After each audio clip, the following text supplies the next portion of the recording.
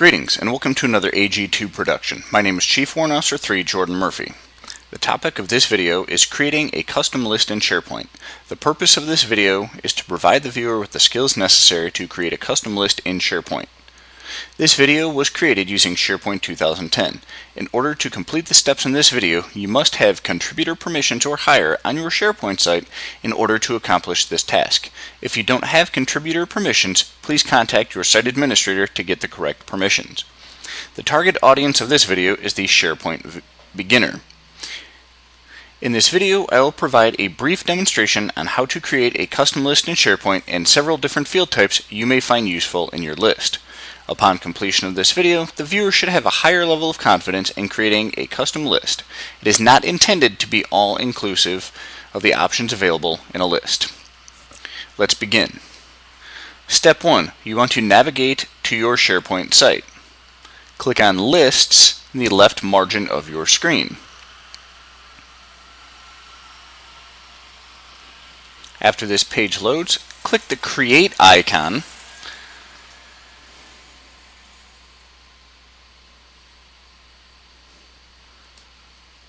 Choose List, Custom List, type in the name of your custom list. In this case, we are going to type OER_roster. Note, when naming lists and columns in your list, it is best practice to avoid using spaces. This will come into play later as you connect your SharePoint site to Access. Click on More Options, Description. This is my OER roster. Create.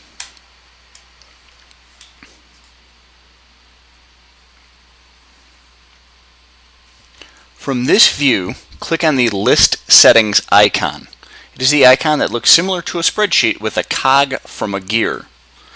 It is from this view that we will create all of our columns. This includes adding a name, choosing a column type, providing a description if required, determining if the information in the field is required, allowing only unique values.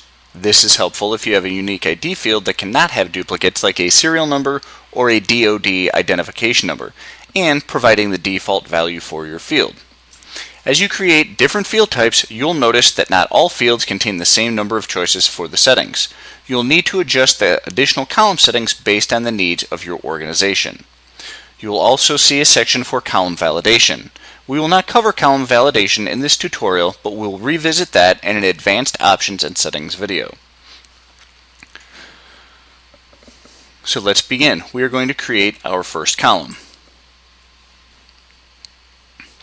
First column is soldier rank.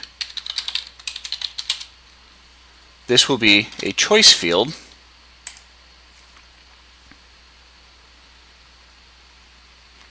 And in the choices, just for illustrative purposes, we are going to type in Captain, Major, Lieutenant Colonel, and Colonel.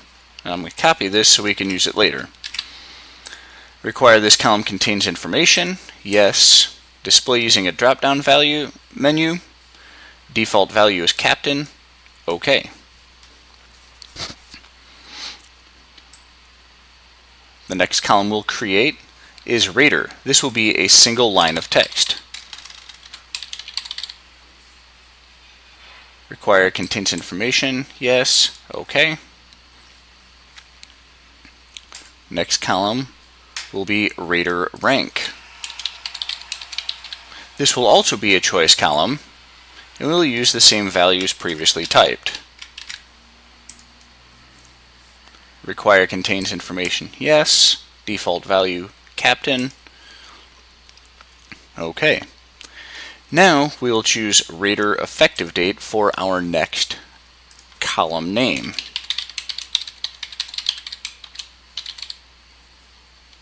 This will be a date and time field. Require that it contains information and choose date only for the date and time format. The next column we are going to create is evaluation through date, which will be another date and time field.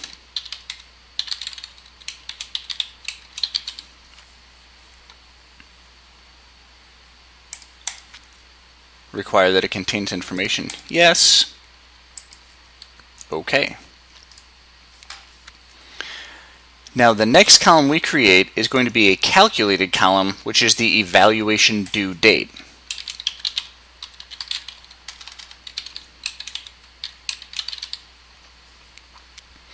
A calculated column, as it says here, is a calculation based on other columns.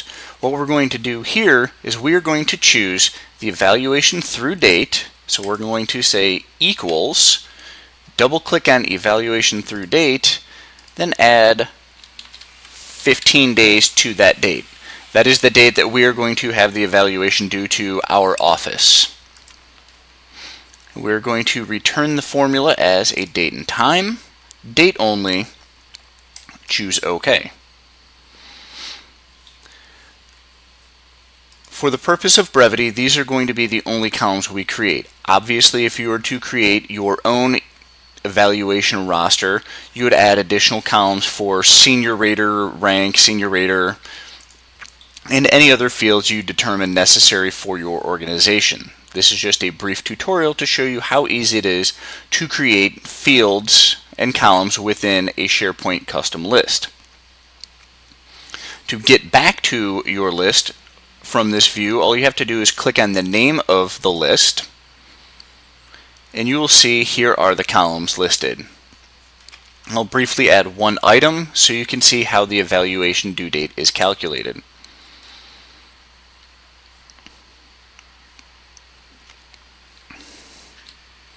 It's going to be Captain Jones. Let's see, Nathan Jones. He's a captain. The rater is James Smith. He is a lieutenant colonel. The rater effective date is April 21st, 2015. Evaluation through date is July 15th, 2015. You can see here that it automatically calculated. Also, one other thing, you'll notice that I didn't label this as soldier name. How do we correct this? Title is a default column that is added to any list you create in SharePoint. In order to change the title of a column, you would come over here, click on List, List Settings, click on the name of the column, and we don't want title to be the name of this column, we want it to be soldier name. No spaces again. Click OK. Click back on the name of the list here, and you can see that it is now soldier name. And again, you can add as many columns as necessary for your organization to properly track whatever information you are trying to track. Stay tuned to AGTube for additional videos on how to use SharePoint and SharePoint integration into other Microsoft Office software. Thank you. Have a great day.